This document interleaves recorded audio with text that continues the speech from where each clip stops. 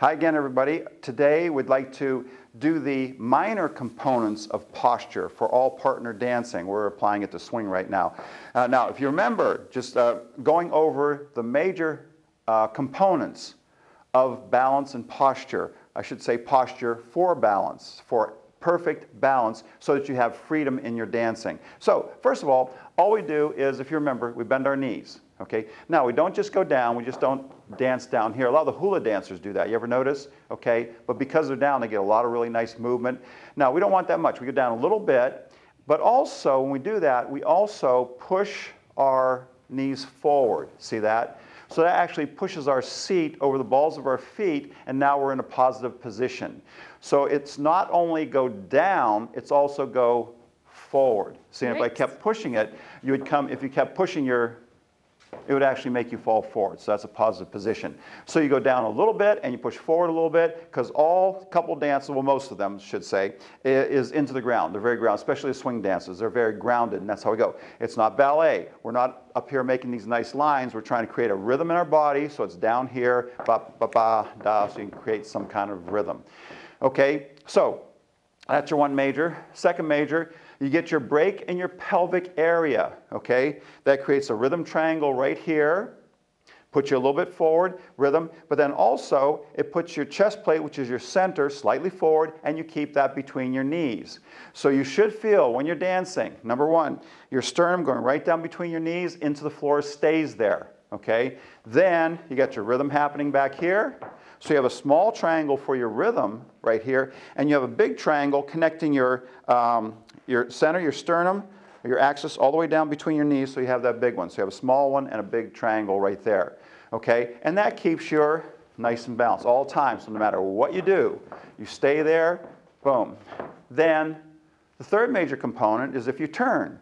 That's it. If you turn, then all you have to do is twist the shoulders to make yourself turn. Now the important part here is that you don't lose this center. So when you start turning, da, da, da, see, that stays there. Now most people will dip a shoulder, lean back, stand up, do all kinds of weird things. You have to stay here and down, down, down, and twist, and that makes your rhythm go around.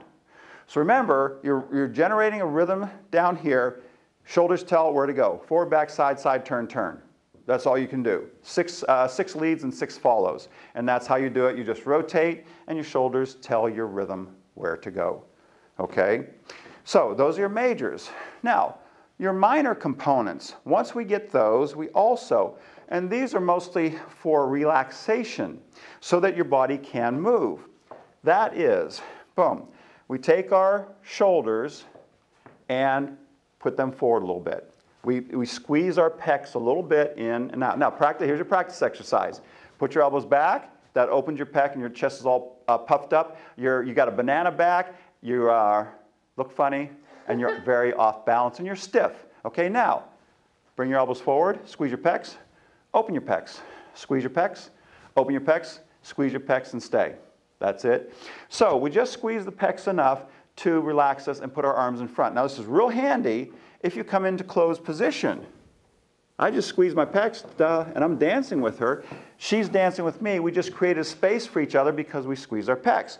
Now, what a lot of people try and do is they try and do this peacock position, this banana back thing, and then there's actually no place for your partner to go, okay? And don't get it mixed up with watching it on TV, like Dancing with the Stars and stuff like that. That's for competition. That's more of a performance, okay? So you will see the positions like that because they're trying to be real big so they can entertain the audience, be seen, and especially if they're competing, be seen by the judges. Because the common phrase when we were competing was you have to be seen to be marked to come back for the next round. So if you're real small, they didn't see you, so you make yourself real big, okay? And that's what you do mostly for competition. Socially out dancing, club dancing, very different. It's very different than what you do for competition dancing. Okay, so there we go. So we just squeeze those, and it relaxes your shoulders and allows this top part to move easily. Okay. Next, we take it right in here, and we do in our core, and we crunch just a little bit. That's it. Okay. Now that helps to connect your top to your bottom. That little crunch there. Okay, down, and it also straightens your back. Now remember, most of us walk around, we have a sway in our back. Okay, so what we do is, as soon as we crunch a little bit, It also tucks our seat under, and that's the next component. We tuck our seat under a little bit, and it makes our back very straight and also makes our front very straight. So now we're angled forward, but our back is very straight because we pushed our stomach back a little bit. Now, with that back a little crunched, now it can dance, it can move. If it's open like this, it just stays very stiff. You can always tell the stiff dancers. They're standing way up like that. You see their feet moving, but this is all rigid. So as soon as you push in your rhythm button, that is the bottom of the sternum, push it in, see that?